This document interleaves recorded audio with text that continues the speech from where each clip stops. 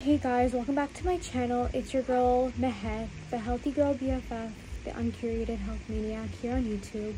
So I wanted to talk about the 4 reasons why you're not seeing results in your fitness journey, whether that's weight gain, weight loss, gaining muscle, losing fat. So let's talk about why you're not seeing results. So the number 1 reason is lack of accountability. So a lot of people don't have the self-drive, ambition, and motivation to keep themselves accountable and consistent on their goals. And on top of that, maybe they might have a trainer and they don't have an adequate trainer that could keep them accountable, that checks in with them, asks them how they're feeling, asks them if they have any injuries, if they're feeling pain. They don't really look at the threshold of a person's athletic ability and how hard they could push themselves into getting to and reaching their fitness goals. So lack of accountability is the number 1 reason. The number 2 reason is people's diets. And a lot of people, they're so focused on the exercise portion of their fitness journey that they don't really know about what diet they should do. They just YOLO diet. They eat whatever's in their face. They watch TV. They do these sedentary activities and their brain goes on autopilot, and then they find themselves just munching on chips, munching on biscuits and cookies. And that mind-numbing eating, that binge eating, just causes you to just eat so many calories, and people aren't realizing they're overeating, and they're just like, oh no, I barely ate, or I only had 2 meals today, like what's going on? But it's like that little snacking that you do throughout the day that's messing up your goals, and we need to stay on top of it.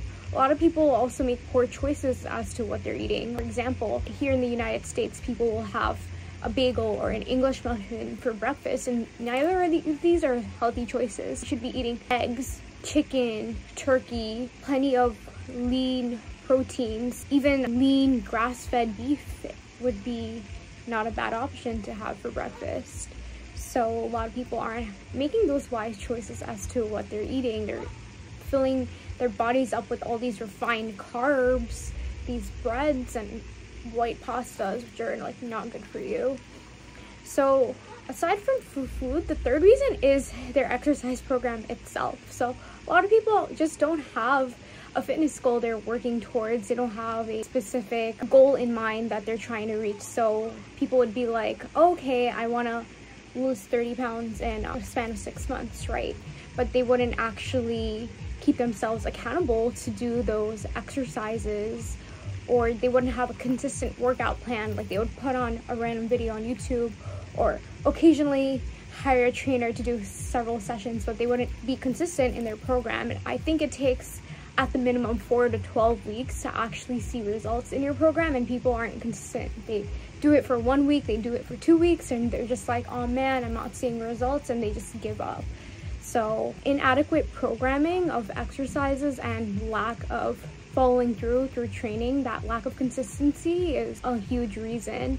And there is a lot of programs out there now with the internet. There's like so many programs out there for people, but a lot of people don't realize that all programs are made for you. Like it's not a one-size-fits-all thing, and for some person, like a split workout might work for them. For another person, a full body workout 2 to 3 times a week might work better with their schedule if they're struggling with time management.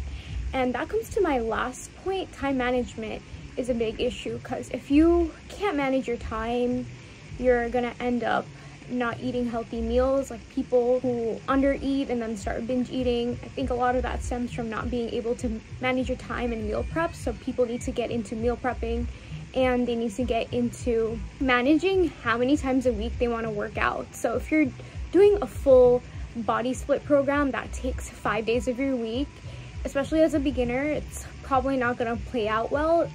Statistically speaking, it's just not going to play out well, because you're going to be so exhausted, so tired, because your body isn't having enough time with 5 sessions to recover in between the time, and you're not going to be consistent. So I think for beginners, 2 to 3 workout sessions, full body workout sessions, is ideal, and you don't need more than that, because the most muscle growth happens when you're taking rest. So those are the top 4 reasons why people I think are just not seeing results. So first is lack of accountability. Second is lack of proper nutrition and meal timing and meal planning.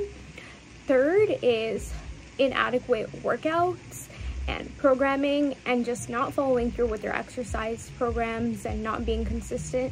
And then the fourth reason is time management, which also goes hand in hand with consistency, because if you have good time management skills, you'll be able to be consistent throughout the 4 to 12 weeks of your new program that you're in.